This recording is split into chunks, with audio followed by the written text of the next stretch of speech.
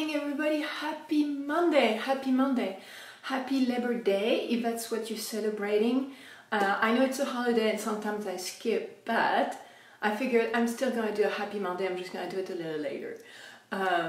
Because I believe in taking time to rest and take care of ourselves and self-care, and I encourage you to do the same thing.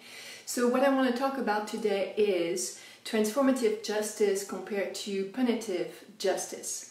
So we're very familiar with punitive justice, which is if somebody does something wrong or if they hurt someone, we're going to punish them. And that's the idea that through punishment, people are going to learn their lesson and they're not going to do it again. We're very familiar with this, and we have various opinions when it comes to how well it's working. I'll let you decide if you think it's working. The idea of transformative justice is the idea that the person that did the harm is actually suffering through trauma, pain, fear, whatever that is, and harm ensued. And the person that was hurt can experience and going through the process of appreciating that and forgive the person for doing the harm. So in transformative justice, basically the person that did the hurt or did something that hurt someone else has the opportunity to appreciate what's going on within them that results in something that's hurtful to others. So it's a matter of self-discovery, and something that we don't always have in the punitive justice system, and very much something that we want to focus in the transformative justice system. Where I come to be cautious about that process is, one, I believe in balance. That's just me, that's where I'm at, that's how I coach my clients. It's like it's about balance. The idea that transformative justice is going to be the solution to everything is not something I'm going to get into. The reason for it is that for someone to transform, they have to be ready for it. They have to. I invite you to raise your hand, and mine is going to stay glued down, is when was the last time that you were ready, very willingly and very fast, to change something about yourself? Where's your hand? Yeah, because when someone tells you, hey, this is not working, you need to change, we raise our hand. No, we don't. Even if we tell ourselves, hey, next week I'm going to start going to the gym every day. No, we don't do that. It's very rare. Change is super hard. It is extremely hard. And when it comes to transformative justice, we're talking about trauma, fear, pain.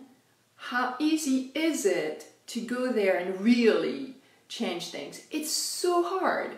So my caution is, I believe in transformative justice. I totally do, and I'm a really big supporter of it. My caution is, if we push in that direction to the extent that we really believe that's the only thing that's going to take place, one, it's ego, and ego never wins. Ego is actually something that's very counterproductive. Two, when people are not ready to change, they will not change. There's just, that's one of the absolute biggest truths on the planet. If someone does not want to change or they're not ready to change, they will not change. So we can tell them all day, hey, we're going to transform, it's going to be great. It is not going to happen. People only change when they're ready.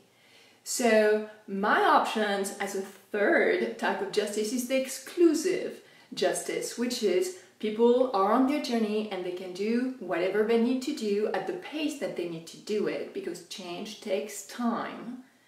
And when they are ready, then we can make it happen. So I'm not saying we need to throw everybody in jail. I'm not saying we need to kick everybody out of our lives forever and a day. What I'm saying is we need to respect everybody's process, and we need to give them the time that they need to appreciate what their trauma is, what their fear is. Brené Brown calls it the gremlins.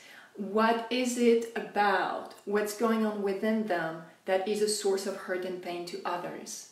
Because if we get stuck in one system, that it's punitive or it's transformative or it's exclusive, we are stuck. Stuck is not about balance, and stuck is not about growth.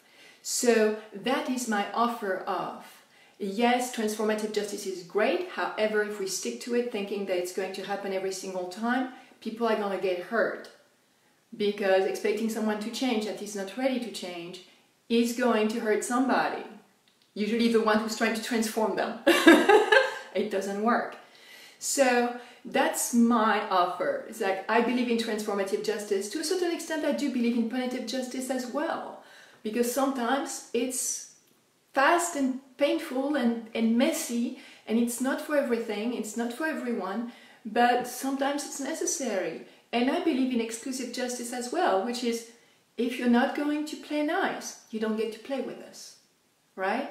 So we have more than one option, and my activist friends are going to kick my butt for even doing this live, but hey, this is where I'm at. So we'll have those very passionate conversations later. And if you have any feedback when it comes to that, I would love to hear from you. And until next week, reach for the greatest version of yourself. You can do it.